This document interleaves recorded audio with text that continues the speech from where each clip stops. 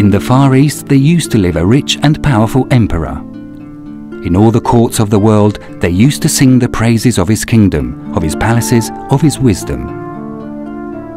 But the bards and minstrels who travelled from castle to castle sang above all of his immense wealth. "The jewels alone in his diadem could support a city," they used to declaim. As always happens, all of this provoked the envy and the greed of other kings and other peoples. Some tribes of fierce and violent barbarians gathered on the frontier and invaded the kingdom. No one succeeded in stopping them. The emperor decided to find refuge among the faithful tribes who were living in the mountains beyond the terrible desert. One night he left the imperial palace accompanied by a small caravan which carried his fabulous treasure of gold bars, jewels and precious stones.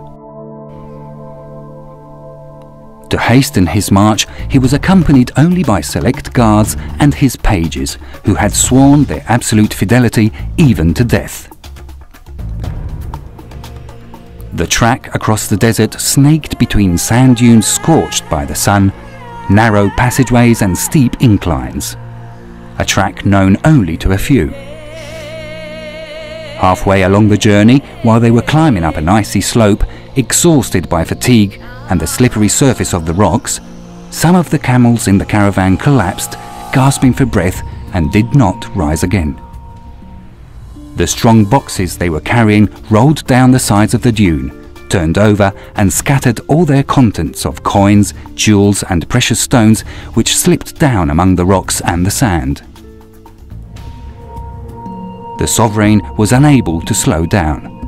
The enemy was probably already aware of his flight. With a gesture which was both a sign of displeasure and of generosity, he invited his pages and the guards to pick up what precious stones they could manage to gather together and to take them with them. A handful of those precious objects would make them rich for the rest of their lives. While the young men eagerly threw themselves on the precious spoils and scrambled anxiously in the sand and among the stones, the sovereign continued his journey through the desert.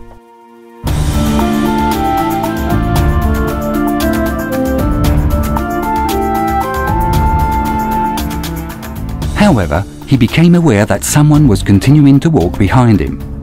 He turned round and saw that it was one of his pages who was following him, panting and perspiring. "And you?" he asked. "Didn't you stop to collect anything?"